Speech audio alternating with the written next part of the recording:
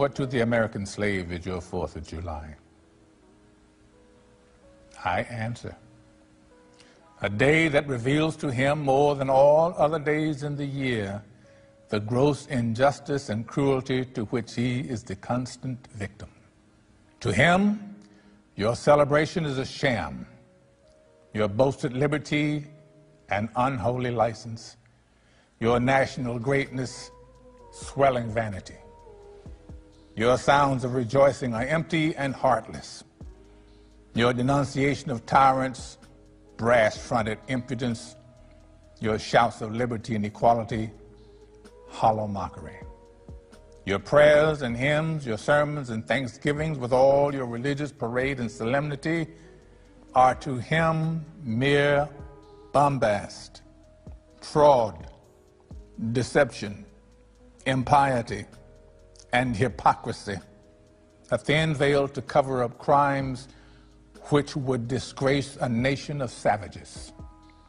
There is not a nation on the earth guilty of practices more shocking and bloody than are the people of the United States at this very hour.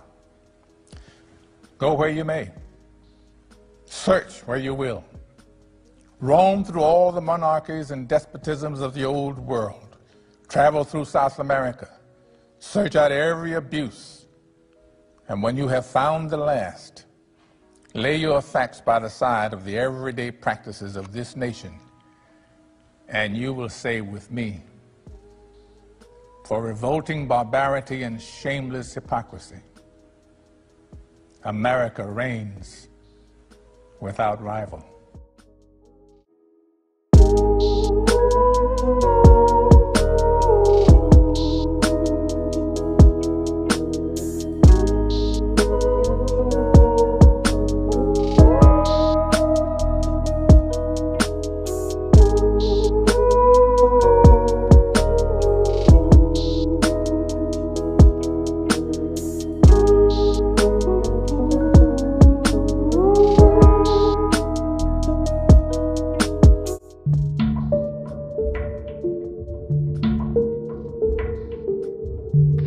What to the American slave is your 4th of July?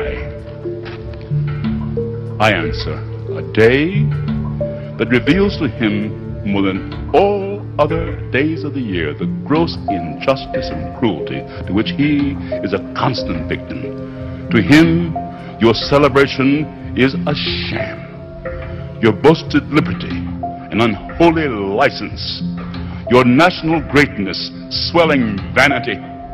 Your sounds of rejoicing are empty and heartless, your denunciation of tyrants, brass-fronted impudence. Your shouts of liberty and equality, hollow mockery. Your prayers and hymns, your sermons and thanksgivings, with all your religious parade and solemnity, are to him mere bombast, fraud, deception, impiety, and hypocrisy, a thin veil to cover up crimes that would disgrace a nation of savages. There's not a nation of the earth guilty of practices more shocking and bloody than are the people of these United States at this very hour. At a time like this, scorching irony, not convincing argument, is needed. Oh, had I the ability and could reach the nation's ear, I would today pour forth a stream, a fiery stream of biting ridicule, blasting reproach, withering sarcasm, and stern rebuke. For it is not light that is needed, but fire. It is not the gentle shower, but thunder. We need the storm, the whirlwind, the earthquake. The feeling of the nation must be quickened. The conscience of the nation must be roused. The propriety of the nation must be startled. The hypocrisy of the nation must be exposed, and the crimes against God and man must be proclaimed and denounced.